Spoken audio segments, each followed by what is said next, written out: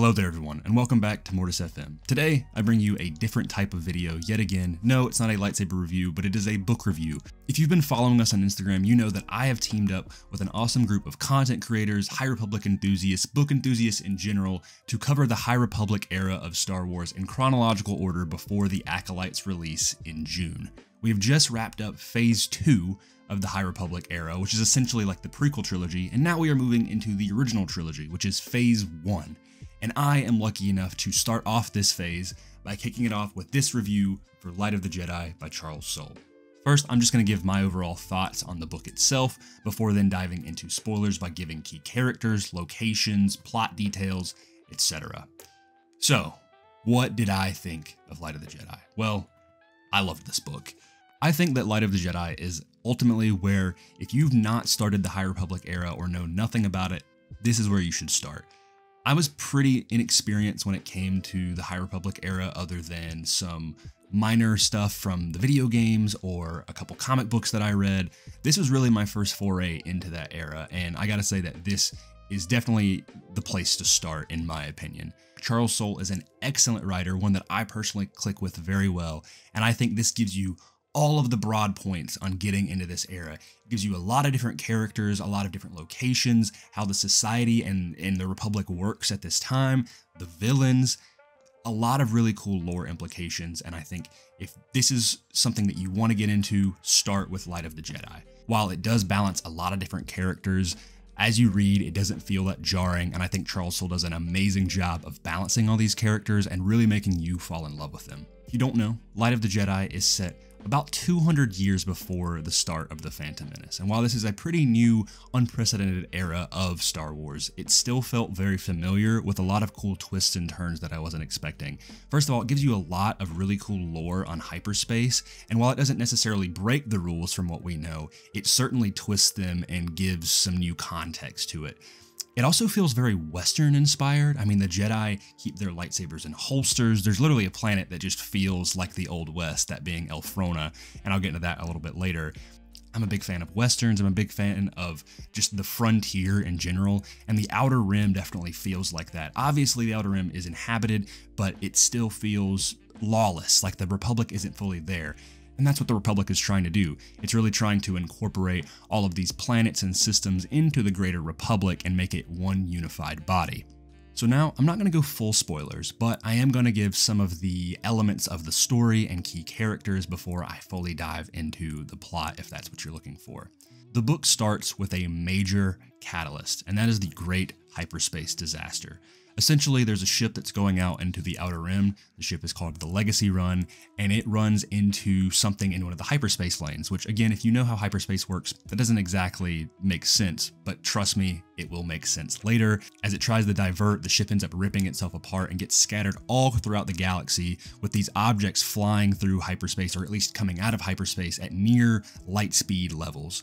And so they're crashing into space stations, they're crashing into ships, moons, planets, etc., causing these horrible disasters, and that's really what the Jedi are trying to stop and figure out how it happened in the first place.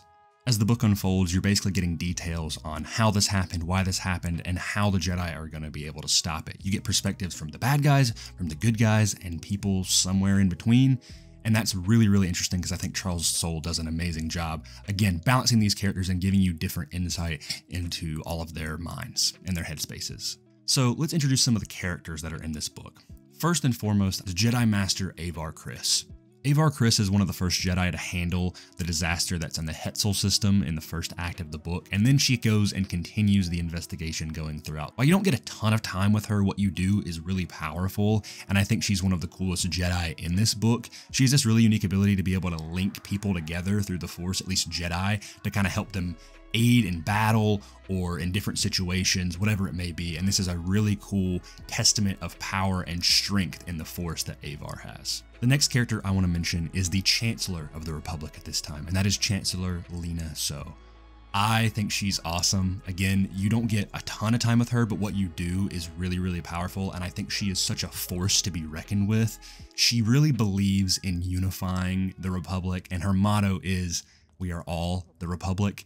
And I think that's just such a good message. She's really trying to unify all of these systems together. Our next character is Jedi Knight Elzar Mann, who is very close friends with Jedi Master Avar Kriss.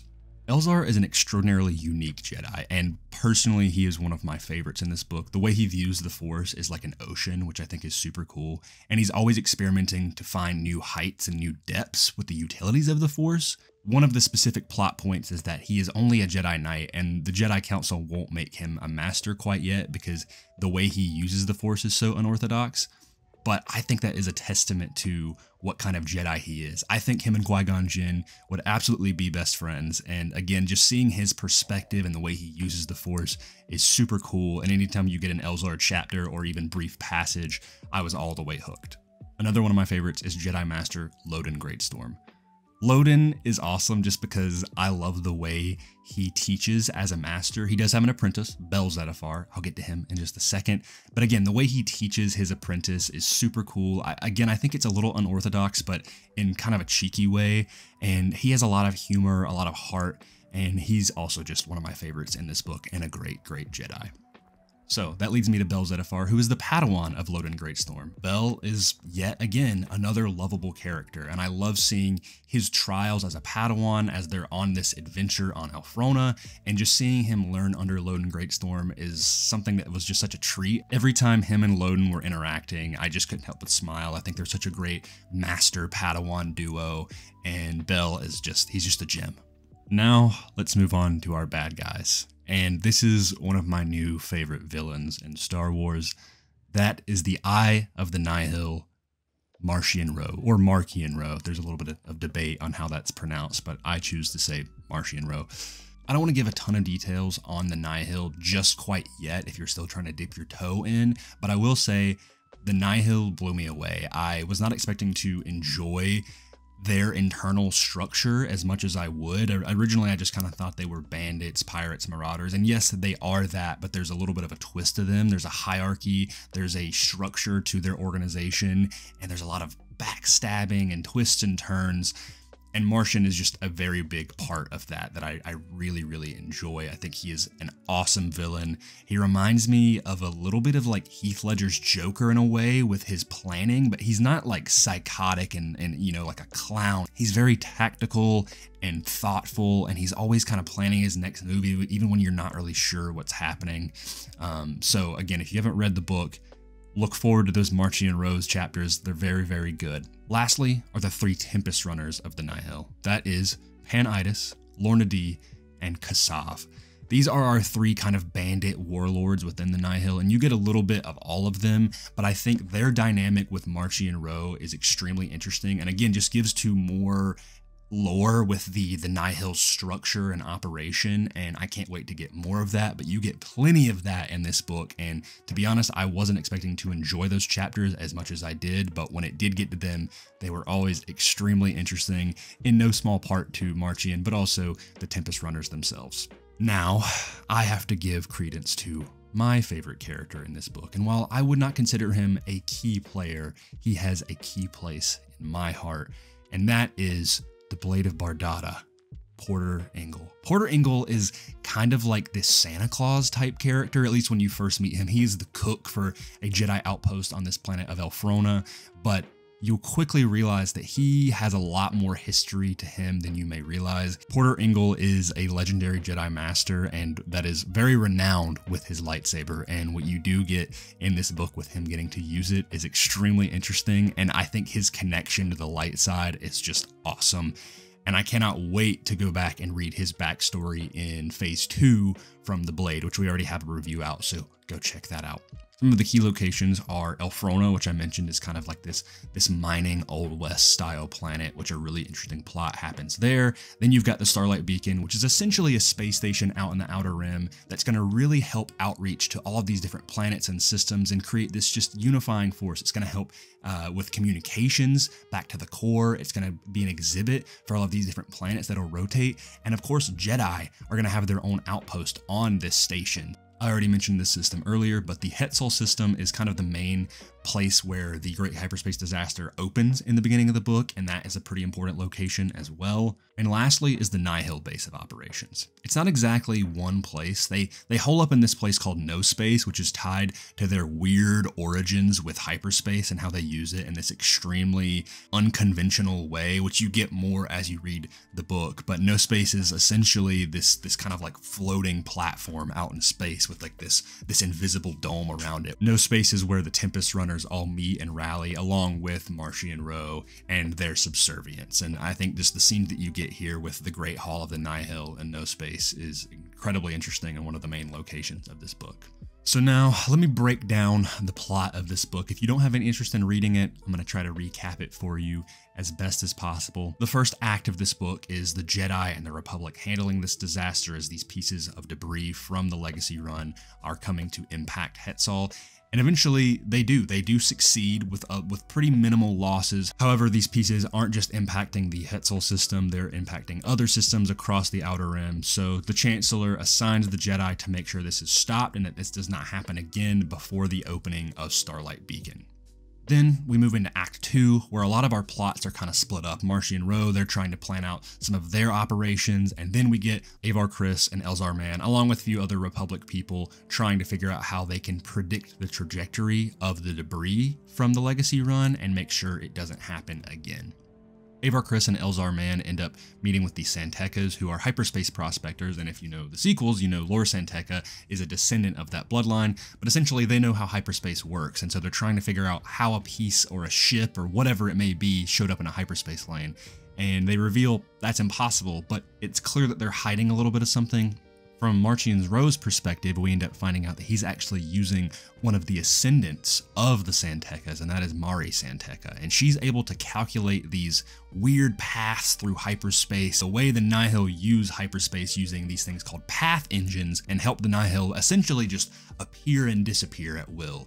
We don't get a full explanation quite yet as to why Mari San Tekka is able to do these crazy abilities, make these crazy calculations through hyperspace where the Nihil can essentially just come and go as they please. But we do get a little bit of teases, and we know that Martian Row's family essentially stole her from the San Tekkas when she was very, very little, when she was like 6 years old, and now she's nearly 100 years old, or maybe even older. The Nihil using Mari San Tekka are actually allowed to figure out where the trajectories of the pieces of the Legacy Run are going to pop up, and so they use that to their advantage.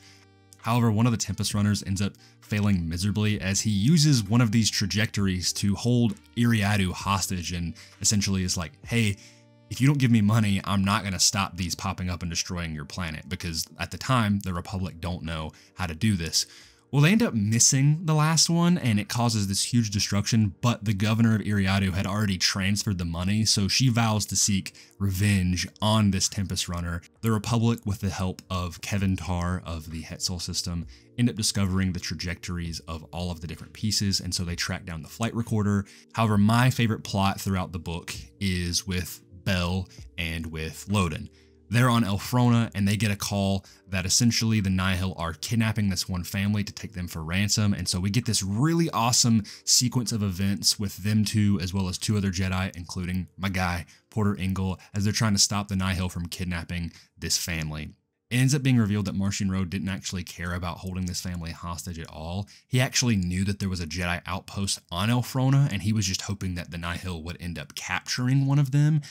And that's what happens. Lone Greatstorm ends up getting captured along with one of the other hostages, and the Jedi don't really know what happened to him. They think that they've killed him. Kassav is set up by Martian, and there's this really, really cool battle between the Republic Defense Coalition and the Nihil, and they're entirely wiped out, at least his Tempest is. They think that the Nihil have been destroyed to kind of get them off of the greater organization's tail. And the Jedi, they do end up launching Starlight Beacon. Elzar Mann ends up having a vision at the end of the book that makes him realize not everything is all rainbows and sunshine, that there is a darkness coming, that this is not over yet, and there is a lot more bloodshed, violence, and fear to come.